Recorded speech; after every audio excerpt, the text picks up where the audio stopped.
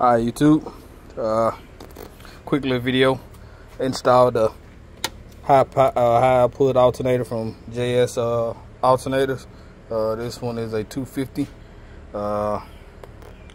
When it comes to installing this one, I thought it was supposed to be just a, basically kind of like a stock swap, just stock replacement. Just unbolt the old one, take it off, put this one in, bolt it back up, boom, bada bing. No, it's not. Wasn't that simple. At least for me, it wasn't. This is on the 89 Caprice.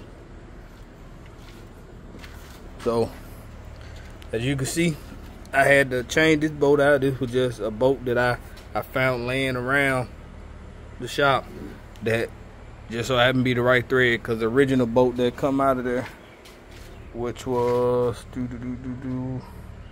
where is it at? Oh, it's right here. So this is the original one right here, and it didn't work, so that's what was in here when I bought the car. This was the star one. This one right here, this one comes out of the 93 over there, because they both got the same 305 TBI motor. And so this one come out of that alternator over there, and it didn't even work. Now, also, what I had to modify was, let me zoom out some, the radiator hose, upper radiator hose.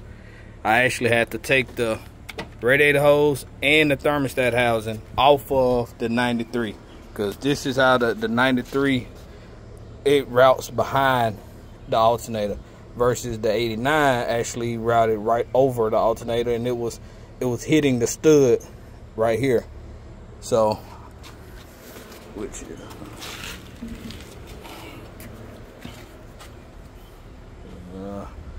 one of these. Yep. So this how it routes, and it was laying, because the housing comes out at an angle just like that there, and as you can see, it's not hitting it now because it's wire in the way, but it was hitting the stud. So, and if you leave it like that, it's going to eventually rub a hole in your radiator hose, and you're going to be leaking coolant. So I had to take the upper radiator hose, upper thermostat, the thermostat housing off of a 93 Chevrolet Caprice, and it worked, because this one routes behind it. And right now, still a work in progress, so that's why I'm still taking parts off of it, if I want to get this one going. Well, this one runs pretty goddamn good, but I was doing the alternator upgrade, because the electric fans pull a lot of goddamn power. With that old stock bullshit ass alternator I had on here, which it was a brand new one that I had bought, it didn't do justice. Unless I had my foot on the gas driving, man. If I'm just sitting at a stoplight or just sitting here in the driveway island, when those fans kick on, you could just watch that voltmeter drop down. So yeah, I had to upgrade the alternator. I was gonna LS swap this car, but man, I'm not.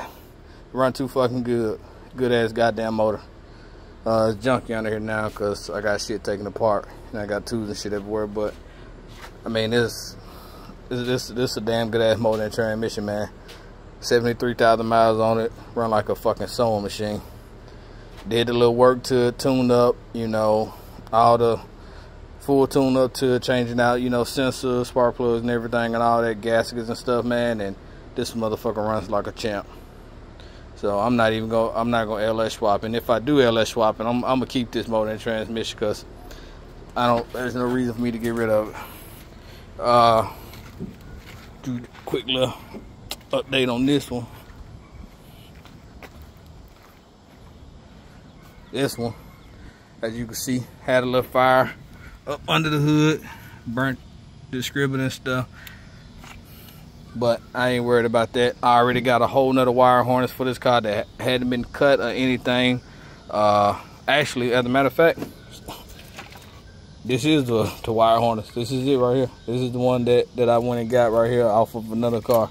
But I found out after the fact, when I was laying up under the car doing some work, that the fucking block is cracked. The guy I bought it from didn't tell me that, but yeah, it has a big old crack on the side of the block. So I got a 350 TBI that I'm pulling out of a 87 pickup that's going off in here. Just got to pull it out of there and then pull this on up out of there and swap them over. But Yeah. All right, YouTube.